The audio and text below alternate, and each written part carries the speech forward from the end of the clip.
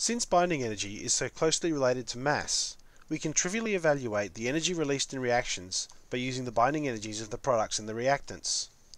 Let's again look at the curve of binding energy per nucleon and use it to estimate the energy emitted when uranium-235 undergoes fission. We know already that uranium-235 tends to break into asymmetric products, and here we consider the case where two fragments are created with nucleon numbers of 140 and 95 respectively. We can estimate the binding energy per nucleon for each of the target and the two fission fragments by drawing some lines on the graph. We end up getting the values listed here, and hence we can estimate the energy released in the fission of uranium-235 by looking at the difference in the binding energies.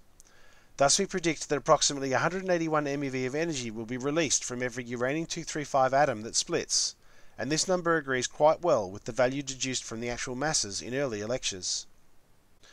The key point to be taken from this example is that the slope of the binding energy per nucleon curve means that the breakup of heavy nuclei into lighter fragments is often energy favoured. It should also be obvious from the behaviour of the binding energies of light nuclei that an equivalent energy release should be possible when light nuclei fuse together.